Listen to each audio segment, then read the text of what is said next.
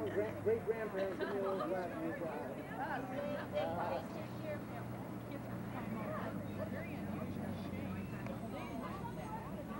Sure do. Come on, just park anywhere. There you go. All right. Girls got here. Girls, like you said, germs.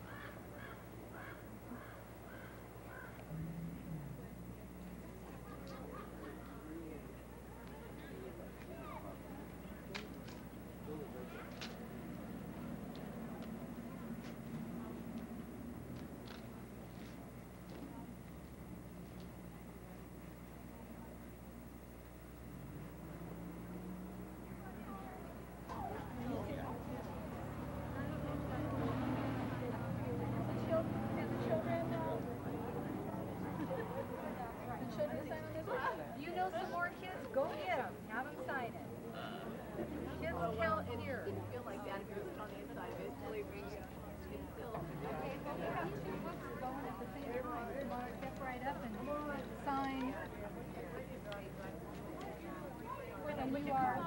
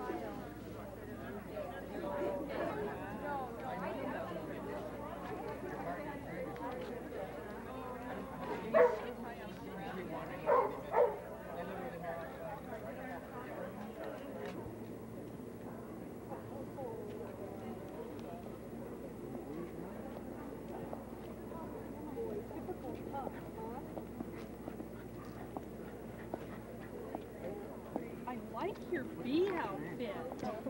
That is so cute. Here, turn around so my husband can get your picture. Say hi, Megan. Yeah. What do you think? Save Averill Park. Hold the sign up. Save your park. Meg, can you turn around? You say hello? You say save Averill Park?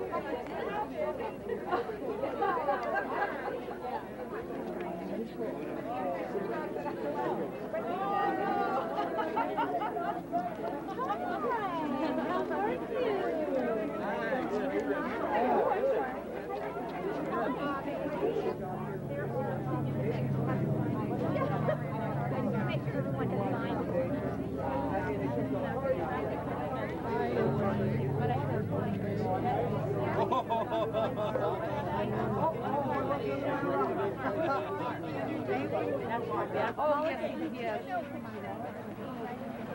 Oh, for heaven's sake. Justin's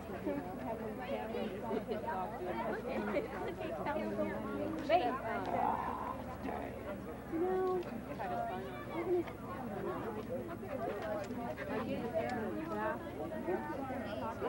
No. I mean, nobody's hair goes down there to have half a brain. And pants, corn cans, things. You know, they just did them at Rock Palm. Once in our.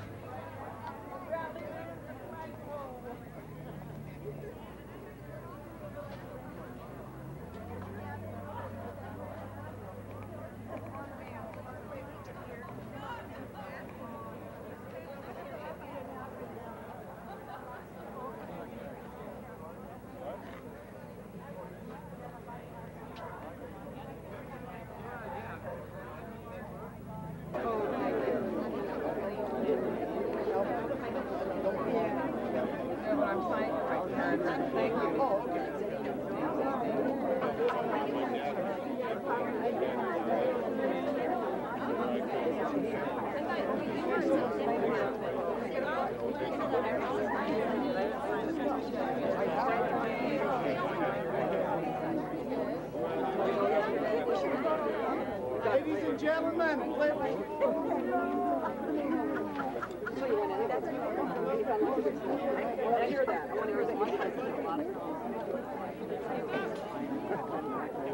I have one, but I hope my voice will carry. I think it can. If you can't hear me back there, please come forward a little bit. A couple of those and 3 or 4 more petitions. Can you hear me back there? I brought several in. Can we get the people in the back to move up just a little bit? I didn't get out of the ground like I wanted. Hey, everybody, move up. We're going to have a talk up here. She needs to get up. There you go. Thank you.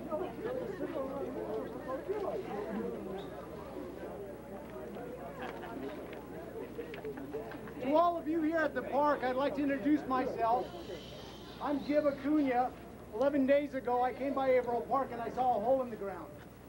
And I asked myself, like a lot of people did, what are we doing here with this hole? I found out later it's going to be a structure for playground equipment. I don't think anybody's against playground equipment, but I don't know if this is the particular park to put it in. So, thank you. I would like to welcome everybody here to Averill Park this morning. With this opportunity, I would like to thank every person that is here today. From the countless numbers of you who called our council office in the opposition of this construction of the park, to all of you who signed the petitions, to all of you who wrote letters to the council office, that is to retain the integrity of Averill Park. The park truly thanks you.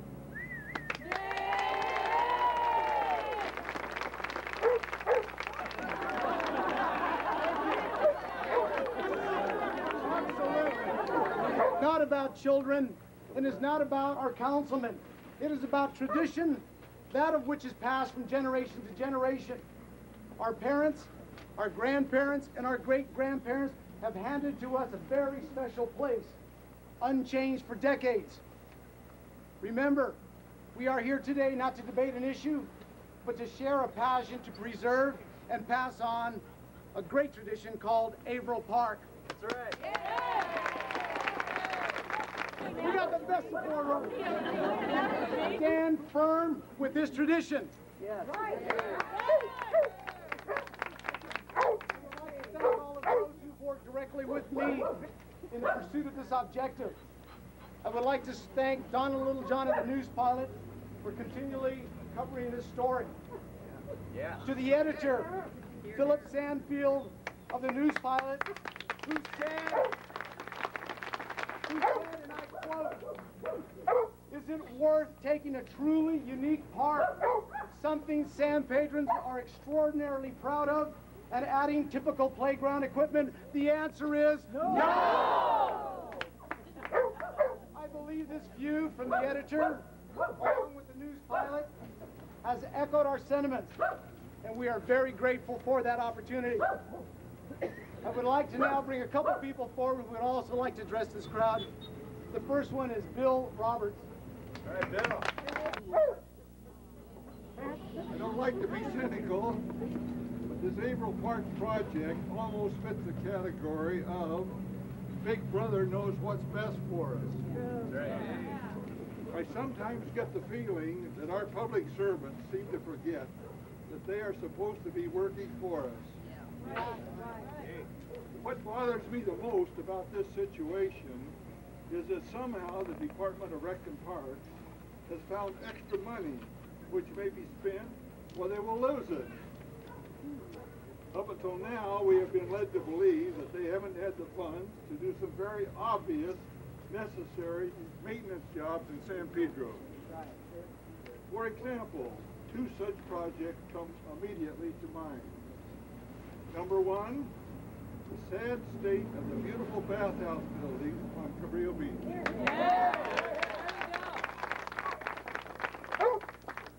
Winter storms could further damage that historical building because of the deterioration on the roof.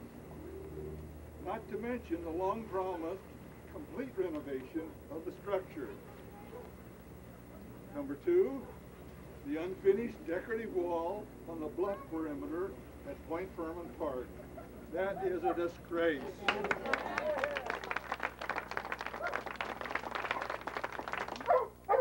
I do recognize that good intentions motivated the startup of this project.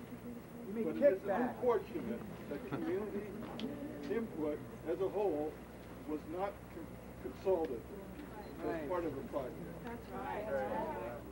This park is highly revered just as it is. What a beautiful natural jewel in our midst. Please leave it as it is.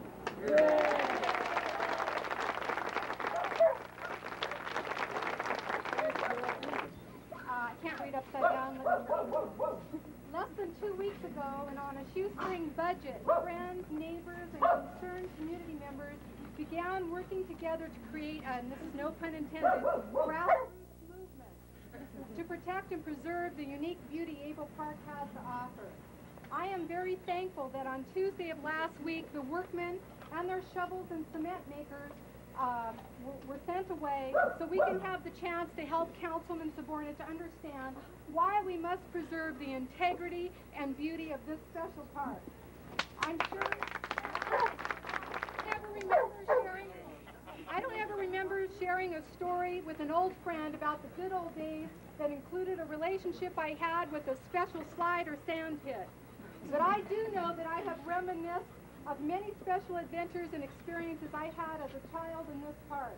I cherish my childhood memories that were created here, and I want this legacy preserved and passed on to future generations. This is a place where a person, young or old, through eyes of a child, can experience the freedom, joy, hope, and adventure that being close to nature stimulates. We are not against change and progress. There may be things that need improvement in this community, but the setting of this park with an original design that is near perfection cannot be improved upon. Many ways for children to have fun. The San Pedro area provides wonderful playground opportunities. Why not offer everyone a choice of the kind of experience they want to have? Keep Averill Park a place where imagination, creativity, and the art of pretending are the tools at hand. Please strengthen the cause by signing the petitions, get other people to sign the petitions, refer them to Alva's at Weymouth as a drop-off point, and we'll pick them up. And please let Rudy Sabornich know to stop this project. Thank you for demonstrating your concern, appreciation, and willingness to take a stand to protect historic Averill Park by coming here this morning.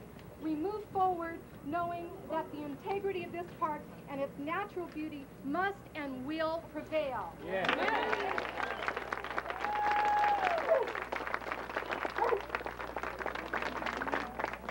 I would like to also Kathy Averill, also from the community. Today to talk about tradition, unity, customs, and a sense of pride. These are only a few of the qualities that set San Pedro apart from other communities. San Pedro, as you know, is a city of tradition. And one of the finest traditions is Averill Park. That's why it's so important for us to preserve this park for future generations. To carry the tradition we hold so dear of crawdad fishing, family picnics, rolling down the hill, feeding the ducks. You all know what I'm talking about. You all have your own special experiences here and memories. This is what makes this park unique. It's the natural surroundings and the simple pleasures. Simple pleasures are lasting pleasures. And it's the foundation for the Averill Park experience. We must not forget what Averill Park has come to represent to us. Not just to San Pedrons, but to all people from other cities and states and countries. I'm grateful for the opportunity to stand here in front of you and see so many people, friends and relatives and their children. I also want to mention that over the last week, I have met the most wonderful people that have come together to help preserve this park, and they all share my passion for the park. Please join us in supporting a truly great tradition and preserving Averill Park for generations to come.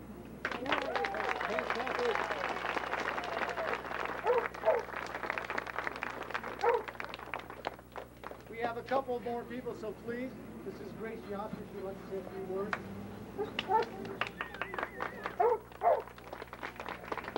Hi, I want to first start off to say that Averill Park at this moment in time is the only park in San Pedro that does not have playground equipment. It is the only option left for families and children to have an alternative to playing on the swing. This way parents get to actually interact with their children and play hide and seek with their children. And even though I have many, many memories of growing up in San Pedro and playing in this park, I would like to share a recent experience I've had with this park. Thursday morning I would leave my house, I would walk the same path through this park, I would go to the coffee shop and get some tea, herbal, no caffeine, and I would pick up this newspaper and I would start my day and start my trek to what was to be chemotherapy and my road ahead for the next week. And this went on for 8 months, and then radiation. And I found a new peace as an adult in Averill Park. And if you could, anyone here who might be on the fence about this issue, if you could just listen to the park, not with your human eyes and ears, but listen to it with the eyes and ears of your soul, and hear what it is saying to you, I think that you too will see that this park has been wounded, but it has not been destroyed, and we can bring it back, and maybe even make it better, I hope, because this park has beautiful things to teach us and to show us, and I hope that it will be so for generations and generations to come. Our forefathers of this town gave us something grand and beyond the normal, and we should try to preserve it. And I'm here to preserve this park as I would fight for any friend that has stuck by me at a time when I needed them. And this park was here when I needed it, and I hope it'll stay that way. Thank you.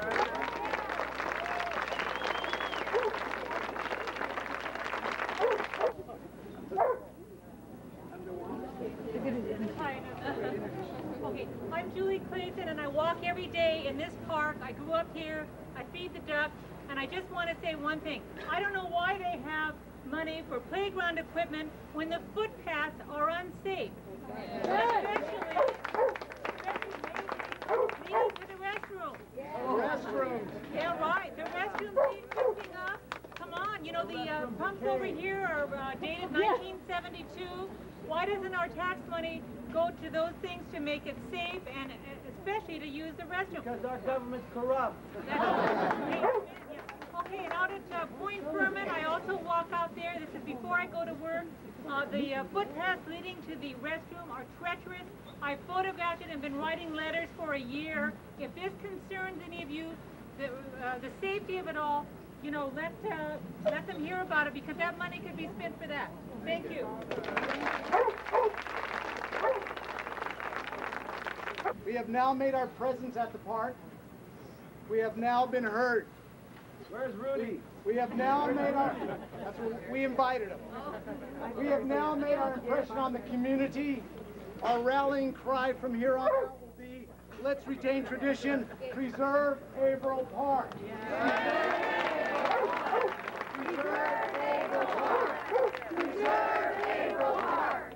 Preserve Averill Park! Preserve Averill Park! What we're going to do is start from here, and I'd like all of us to get together. We're going to walk down to the site, around the park, and we'll come back here. Yeah. All right. Okay. From the council's office, before we make the trek around the park, will be Irene Mendoza. Take that back to him. Oh, I will. I will take it. The project needs to stop.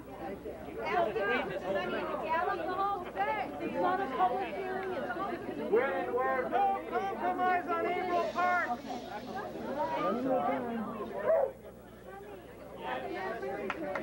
Rudy is against all parks. He was greened out in Wilmington. As I stated before, please give me the courtesy. We need absolutely many more signatures. We have them. We have them up here for you. And we need many more phone calls. When you take a petition and have it filled out, drop it off at Alvin and Weymouth Corners. That's the drop-off place for completed petitions. By what date? As soon as possible. There's no cutoff date because it's not.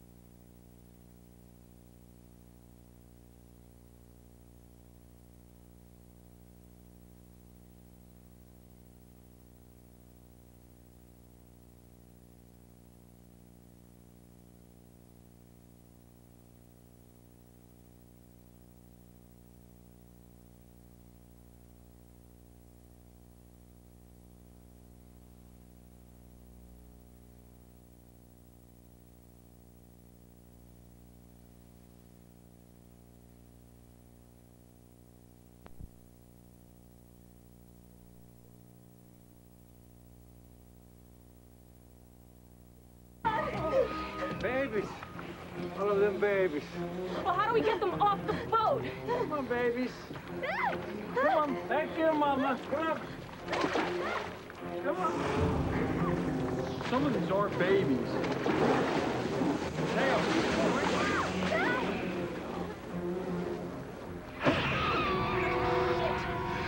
Saron, help him get it off! Someone get this bloody thing off my freaking hand! Get it off! Young. I guess are lethal. Get it off me!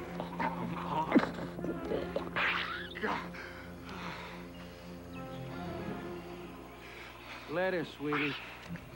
You knew there were snakes here, didn't you, Saron? Was a pleasant surprise. What about the fuel? There's only one drum left. That's enough for about 100 kilometers. About a day's ride. Well, that will have to do. Go, go. Write to your mother.